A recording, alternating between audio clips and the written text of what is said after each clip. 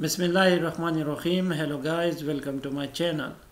Today in this video we will learn about printing values, or we will learn about print function in SQL Server.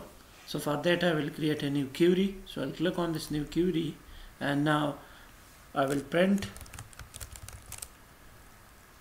and then I will use a single quote, and then the value that I want to print. So I will use hello world and close single quote and then put semicolon.